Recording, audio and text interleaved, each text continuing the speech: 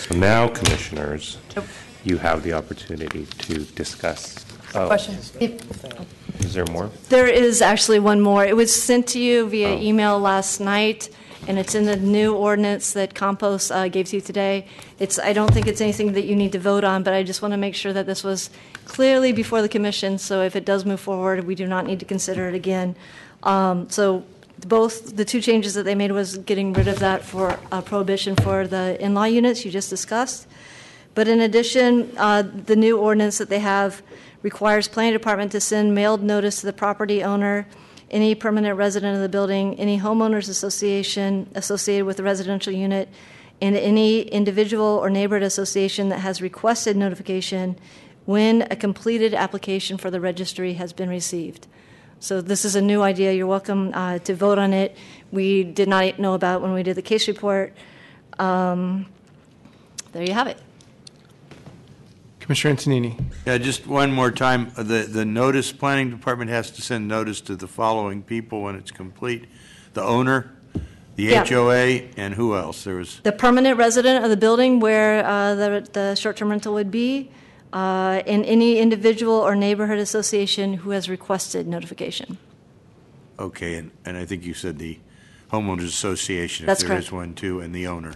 That's correct. And the residents, plural, if there's more than one, I would assume. That's correct. Okay. I guess that probably they should know that it seems like a little more work, but what do you think, City Attorney? I was just going to add to what Ms. Rogers said and clarify that under the existing code, under Chapter 41A, the Planning Department is already required to send notice when an application has been completed to the property owner, as well as any home, if it's in an RH1 district, any homeowners association associated with the building.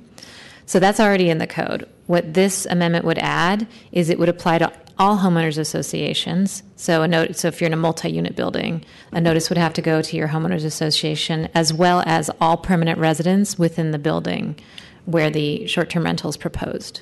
And to clarify further, it's actually all homeowners associations and the RH1 districts that have requested such notice, because we don't always know if a homeowners association exists and if they're registered with the city or they're registered with our department. So we don't always know if they exist. They would have to elect note to us that they want to receive the notice. Commissioner Richards. So if I'm a two-unit building, I converted a condo, and in our CC&Rs it says no subletting or whatever, this would apply to that. This would actually expand because it's not an RH1. Deputy City Attorney Marlena Byrne, just to be clear, if your lease or your homeowners association CC&Rs prohibit short-term rentals, that's an entirely separate issue from our code. Okay. We do not police that at all. And simply because we allow short-term rentals under our code does not mean you're not violating your lease or your CC&Rs if you do it in your actual building. So those are sort of separate issues. Perfect. But it does expand it because the current notice requirement only applies to RH1 districts. Okay. I mean, homeowners associations are in all districts, so that makes sense. Yeah, I'd be supportive of this, and I personally would like to vote on it. I don't know how everyone else feels about it. 19 now. Commissioner Moore. Mr. Sanchez, could you clarify the difference between homeowners associations and neighborhood associations? Those are two different things. Well, I mean, for our purposes, we would say that neighborhood associations are those groups that have listed with the city as being interested neighborhood association groups, whereas the homeowners association usually has the bylaws are going to be responsible for the CC&Rs that are in a building and they may be funded. I mean, I think generally it's the level of maybe like involvement that they may have in the affairs of the entity that they oversee. But you are saying these notifications would be sent to neighborhood organizations, or I want to get this distinction clear. I think because that the proposals, in the original legislation and the many hours of feedback, we got a lot of requests for neighborhood organizations to be informed, because they wanted to figure out if it really has a noticeable impact and an ability to kind of understand it. because I think the proposals. Oh, sorry, you want to? Hi, I'm Carolyn Goosen with Supervisor David Campos' office. So in this amendment, the notification will go to the permanent residents in the building, as well as the landlord. And upon request, it would also go to neighbors within 100 feet or neighborhood associations or anyone who requests information about a specific address, but that is upon request. Thank you. Good. Commissioner Richards. So it's specific address, not I live in Eureka Valley, I'm going to get every notice from Twin Peaks Boulevard to Dolores Street. It's just I'm interested in one parcel. Okay.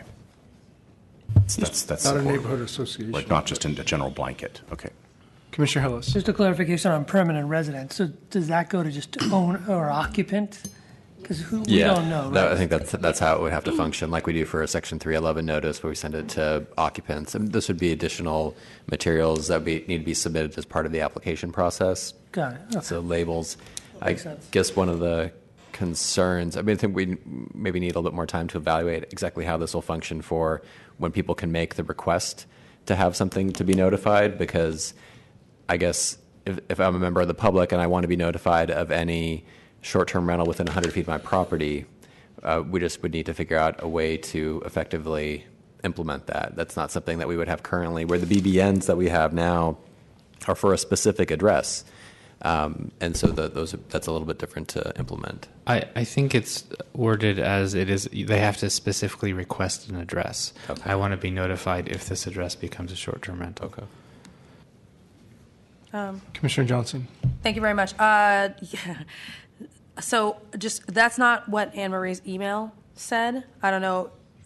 I guess I'm looking, it was kind of early this morning, like I was already here at that point in time. So that's what I'm looking at, and the way that this, maybe we could read the text and it would be helpful, because the email states that you would want to be requesting notification, but it sounds like more like a Section 311, like anybody in the neighborhood. That's how it was worded. So maybe we could just read the wording from the ordinance. That would be helpful.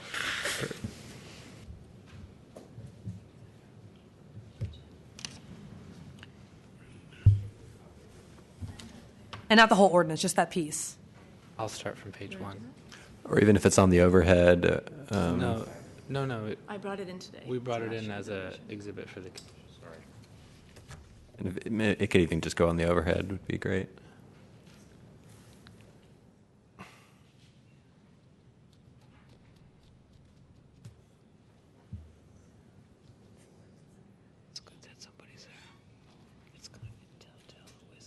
Party and lawful.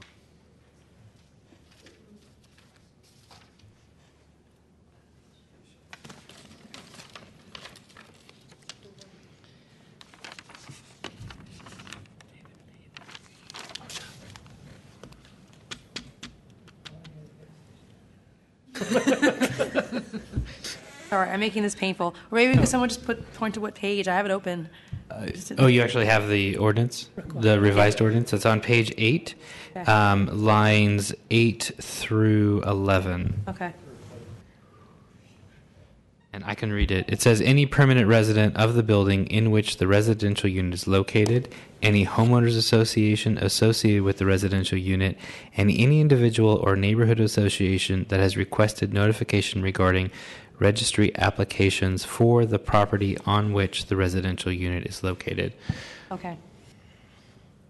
So When then- would anyone ever do that? If you really don't like your neighbor, you might do that.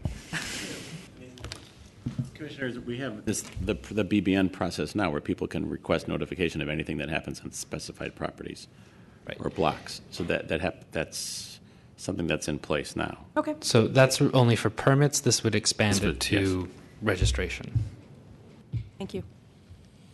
Shall I call the question, Commissioners? So on this 15th recommendation regarding request for notice of residential rental applications, Commissioner Antonini. Aye. Commissioner Hillis. Aye. Commissioner Johnson. Aye. Commissioner Moore. Aye. Commissioner Richards. Aye. Commissioner Wu. And Commission President Fong. Aye.